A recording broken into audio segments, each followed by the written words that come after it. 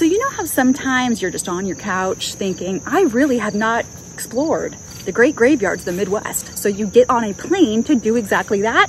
Well, that is exactly what I did. I boarded a plane and I am now at Spring Grove Cemetery in Cincinnati, Ohio, which just happens to be the second largest cemetery in the entire country and one of only 7 to have historic landmark status. Now I know what you're thinking, okay? You're like, Malia, the Midwest, like Ohio, like that's not the most interesting place to go grave hunting.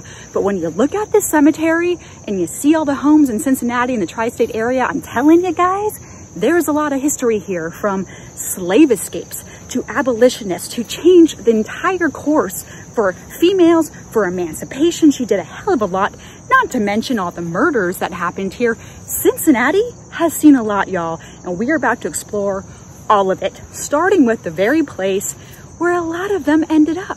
So let's grave hunt Cincinnati, y'all, and prove that the Midwest has stories to tell. All across the globe, cemeteries and historic buildings are disappearing. The histories and names of those buried there and who lived there are in threat of being lost forever. I am on a mission to tell their stories. This is Grave Hunter. Ah, cholera. Maybe not something you hear often, but if it wasn't for this epidemic, then Spring Grove would have never come into fruition. Cholera hit Cincinnati hard in the 1830s and 1840s, and because of the excess of death, many of the city's cemeteries were overflowing, which made their already poor conditions even less suitable. And if it's not good enough for the dead, then you have to really believe it was pretty awful. So a cemetery association was formed in 1844, and their main hope was that they could find a piece of land that was safe from expansion, had enough acreage to accommodate centuries worth of deceased, and most importantly, was picturesque enough that they could turn it into a park. And they were going big. The inspiration was the perfect Père Lachaise cemetery in Paris. They found their perfect piece of land, and in 1845, Spring Grove welcomed their very first resident. The cemetery is made up of 733 acres, of which 450 currently contain over 220,000 graves, each one with a unique story. And trust me, there are a lot of good ones here.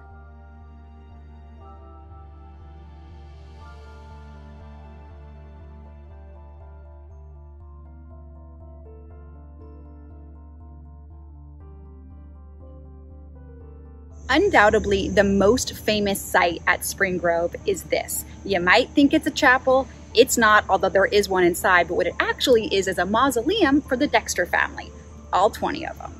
Built in 1870 at the cost of $100,000, roughly $1.7 million in today's money, the impressive mausoleum contains 12 marble catacombs, all containing 20 members of the incredibly wealthy Dexter family. In the mausoleum are a handful of children, some who died of diphtheria, also called the strangling angel of children.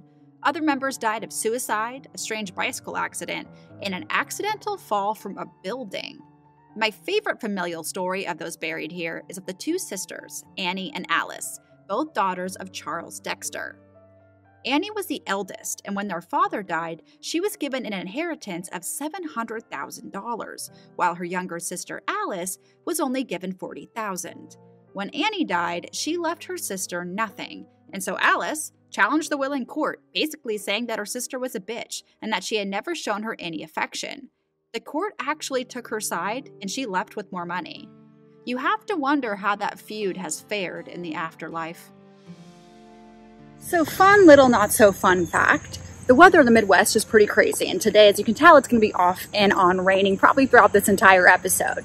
Well, this cemetery has a history of rain and lightning not being good for the people that are here. In fact, 2 women over the last couple of years have died by getting hit by lightning. So, needless to say, I'm going to be keeping a lookout.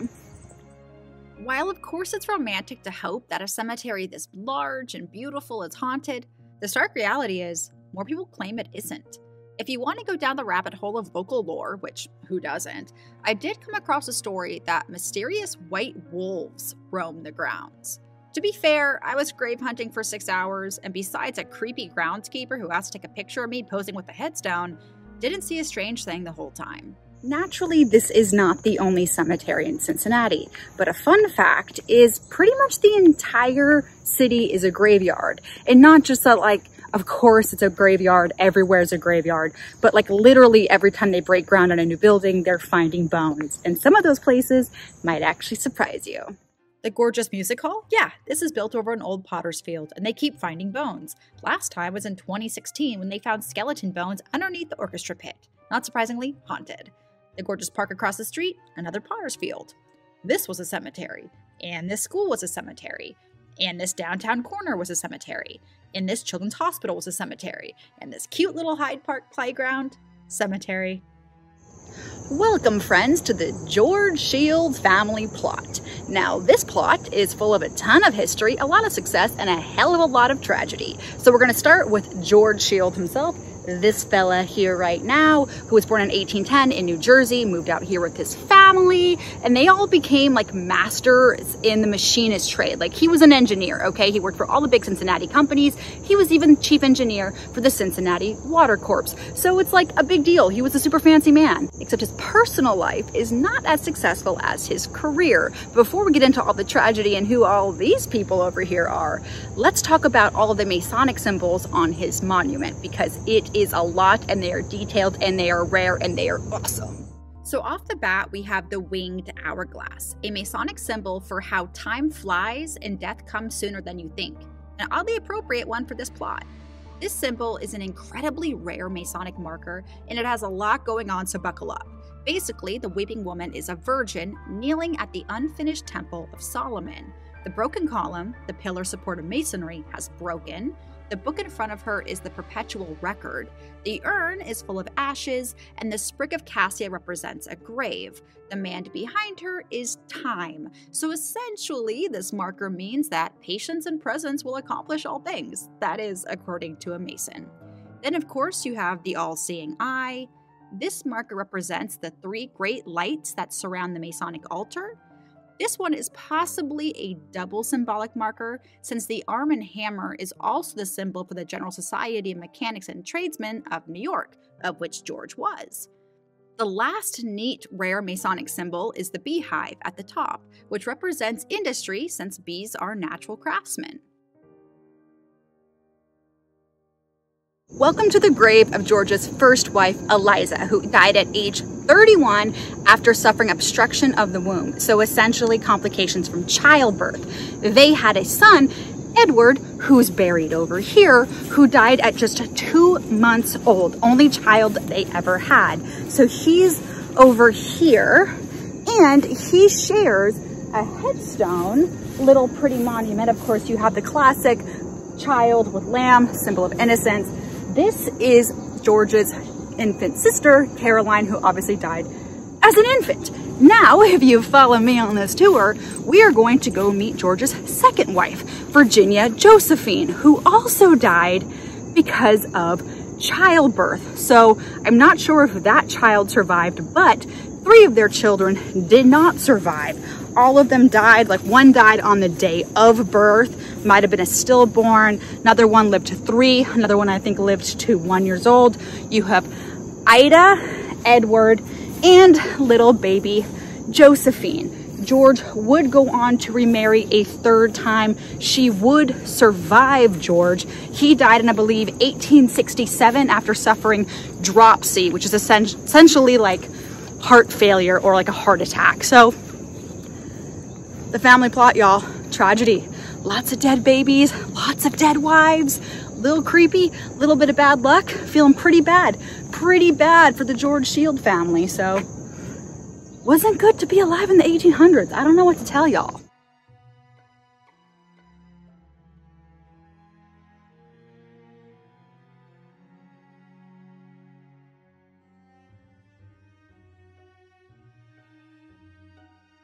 Some people get pretty obsessive about their death.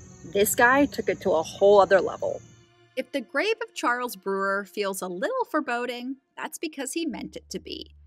Born in Germany in 1845, he arrived in America in the 1860s, marrying a young girl named Annie, and together they had at least 7 children together.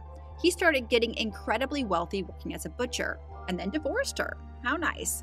He then remarries to a woman named Catherine, and at this point, he's working in real estate, acquiring properties and even more wealth.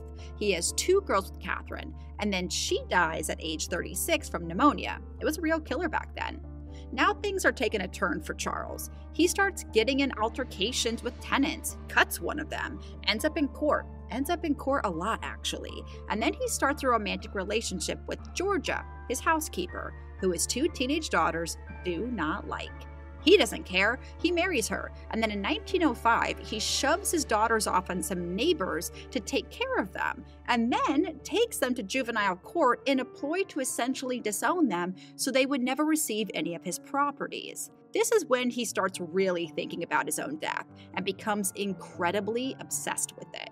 He buys 2 copper-lined coffins for himself in Georgia, and they store them, catch this, under their beds, meaning every night they slept on their own coffins. If he doesn't seem unstable yet, this will seal the deal. He loses the case against his daughters and in retaliation plots a plan to blow up the apartment building his daughters would get upon his death. That goes south, makes headlines, and then he's declared insane, and his wife is now in charge of taking care of him. January of 1908, he writes a suicide letter that he sends to his lawyers, claiming his children were draining him of his funds and he cared no longer to go on. When the coroner arrived at his house, he was alive and well.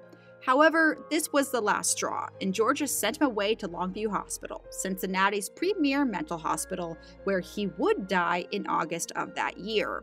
The huge obelisk and bronze bust that marks his grave is unsettling, but not as unsettling as Charles originally wanted.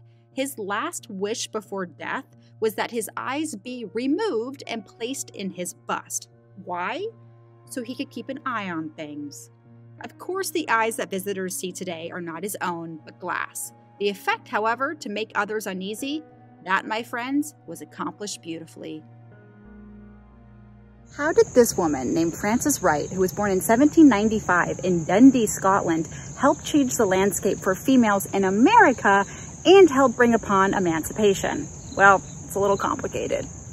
Orphaned at age 2 with a large fortune in Scotland, Frances, or Fanny as she is more commonly referred, spent her youth bouncing between relatives in both England and Scotland, during which time she became highly educated, well-read, and then started writing on her own. A 2-year trip to America with her sister instilled in her a solid viewpoint she would carry her entire life. She published a book in 1821 in England titled Views of Society and Manners in America, in which tons of people read, including Marquis de Lafayette, who ends up becoming a great friend of Fanny's, and together they go to America, where she joins him on many meetings with Thomas Jefferson and James Madison. She essentially pitches them the idea to purchase slaves, educate them, then emancipate them, and help them colonize somewhere outside of America. That way, you're freeing the African American population without threatening the lives of the white population of the South. Imagine lots of air quotes around that. She believed this would be the end to racism, believe it or not, and ended up publishing a pamphlet called A Plan for the Gradual Abolition of Slavery in the United States Without Danger or Loss to the Citizens of the South. And to attempt to prove her plan possible, she purchases a plot of land in Tennessee, a plot of 640 acres, which she calls Neshoba, purchases a ton of enslaved individuals, and promises to emancipate them. This was in 1825. They are not actually emancipated until 1830, when they are then sent off to Haiti. In many respects, her plan had failed. Definitely did not end racism or slavery. She basically just sent them off to another country. I do think her heart, although misguided, was in the right place. She is credited, however, with being one of the forward-thinking people that helped usher in emancipation. She then decides to dedicate her life to women's rights and starts actively lecturing and writing, advocating on subjects like birth control, free education for women, and equal opportunities. She wouldn't live to see any of her dreams realized, but her pioneer spirit in the fight for equality, without a doubt, played a role in the eventual instituting of these ideals.